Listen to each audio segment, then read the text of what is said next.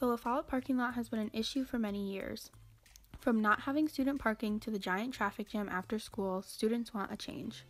We interviewed Chad Weezy, the Director of Building and Technological Services for MMSD, Sean Storch, Head Principal of La Follette High School, and others about the current state of our parking lot and what could be done to make it a better and safer place for students and staff.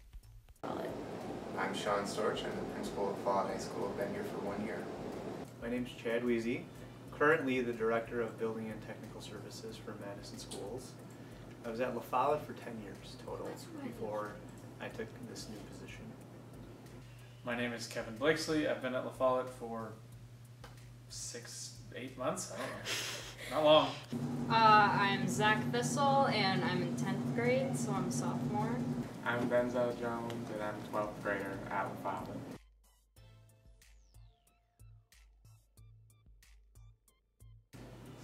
There wasn't funding in last year's budget to do the La Follette parking lot. It was on a list of projects to complete during the summer. I talked to Mr. Storch when he started here as principal, and the parking lot was in really bad shape. We decided, even though it was going to be a little bit of a headache, that to do the parking lot out of this year's budget, and that's what we did, meant that by the time the school board approved the $200,000 in upgrades to the lot, and by the time we got the contractors all set to go, it was the summer was ending, and we knew we were gonna have to do it during the start of the school year. It's pretty dangerous, and sometimes I bring my kid to school for choreography rehearsals or things, and he's still learning how to not walk into the middle of the road, and some of you 16-year-old little kids are flying off the handle, could hurt somebody, including your friends or whatever. As far as the parking lot, more tickets, because I'm tired of students parking on my spot.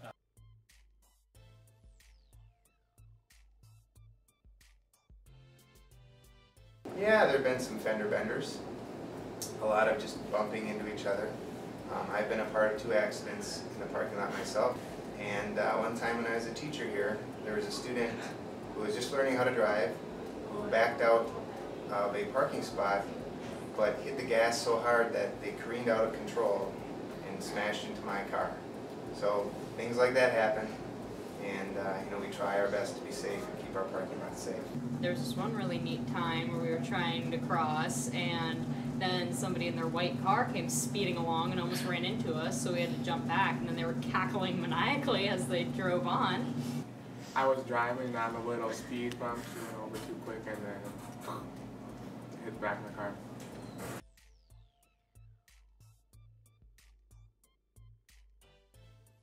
Pickup, it seems terribly inefficient, and I don't think that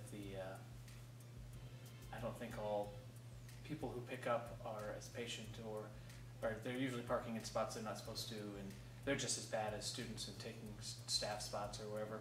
I think the drop-off zone is better now that it's wider. I think that I haven't been out there to observe if people are getting in and out quickly.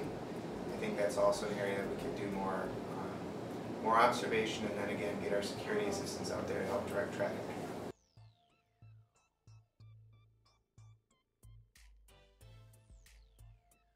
We actually have talked about it on our security agenda to have security assistants out there to help direct traffic and help people know where to go and where to stop and how to keep moving so that traffic keeps flowing.